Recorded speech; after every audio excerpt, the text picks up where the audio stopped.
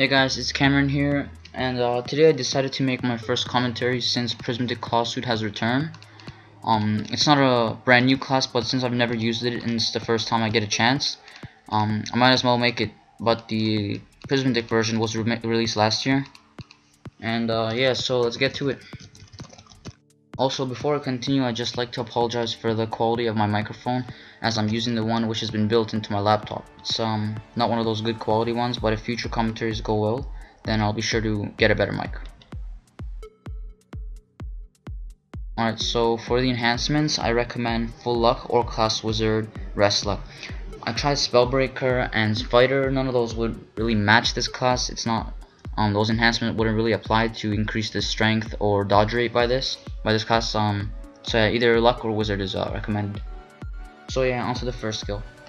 So basically, the first skill requires 20 mana and is a 3-second cooldown, as well as it stacks up to 4 times. So basically, the more you use the skill up to 4 times, your damage significantly increases. So yeah, as you can see, it produces a lot of great damage and is really useful for PvP and solos or anything like that. Alright, onto the second skill. So if the skill is used by itself, it slightly improves your HP as it heals you, opposed to using the skill with the first 4 stacks applied from the first skill.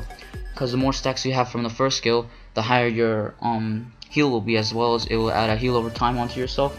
So that's a really good thing. That's another good part about the class. So yeah guys, onto the third skill over here.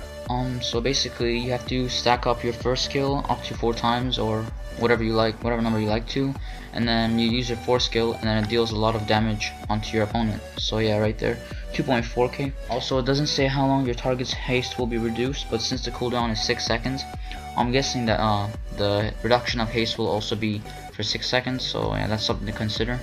But if your second skill is active and then you use your 3rd skill, your haste and damage will increase as the reduced damage is taken. But then again, if your second skill is active and then you use your 3rd skill, your haste and damage will increase as the reduced damage is taken. Also, another great thing about the skill, that it doesn't consume your 1st skill stacks or any of your 2nd skill stacks. So for example, if you were to use the 2nd skill and the 3rd skill, for your haste and damage to be increased, you can directly use your 1st skill and then you can apply a damage over time onto your target. So yeah, that's really good. And for your final skill, it requires 50 mana and is a 30-second cooldown.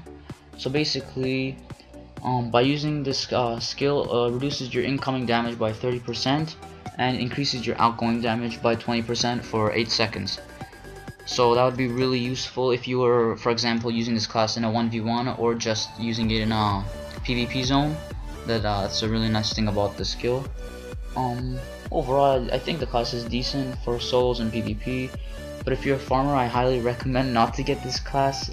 Doesn't have any sort of buff for people farming in the room, so like something similar to Bard or Legendary Hero or Archfiend. Doesn't buff your allies up by their damage or their strength. So yeah, this class isn't the best for farming, but it's a flexible class since there's a lot of opportunities you can do with it. So yeah, I really hope you guys enjoyed my first commentary, and if you did, leave a comment down below, drop a like, do whatever you want. It's all appreciated, and that's about it guys. I'll see you later.